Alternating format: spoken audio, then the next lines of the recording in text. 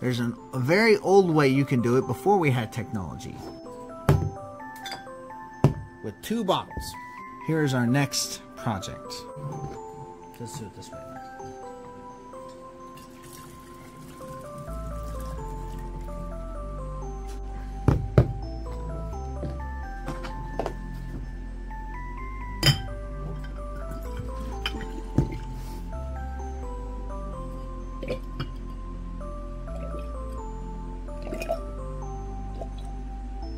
We're trying to get it so there's air in the neck of the bottle about 2 inches up from the edge of the bottle and no air.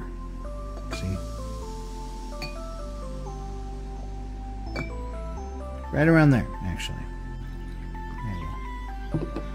So now we're gonna... Okay.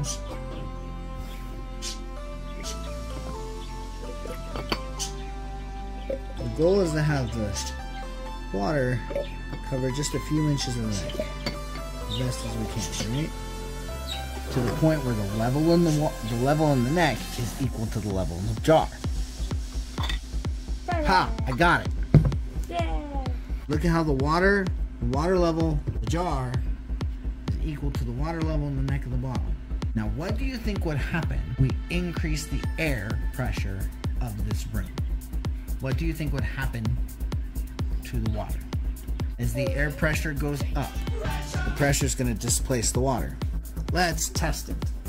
The heat down. Dad, are we going to melt the glass? We're not going to melt the glass.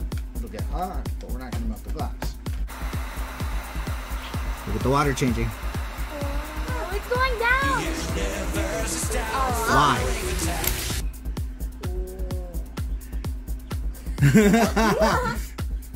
Why did the water go down? As air is heated, it does what? When it's excited, i.e. heat, it expands.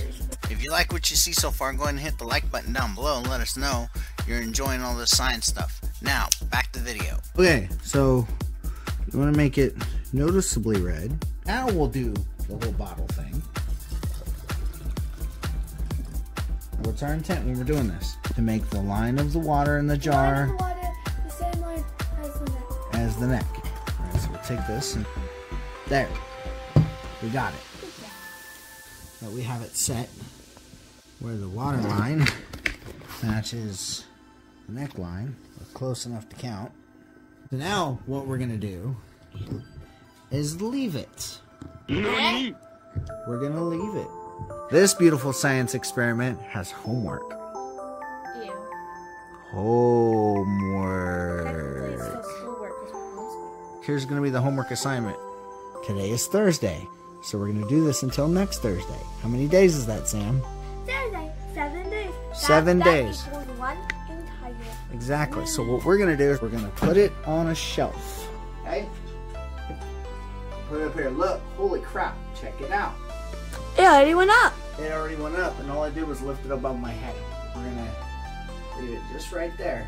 And we're going to track it every day. Every day. Whether or not it goes up or down. You're going to record up or down, and you're going to record the temperature of the room. Alright, so that's that, and then we're going to come back and check this thing as the 7 days progress.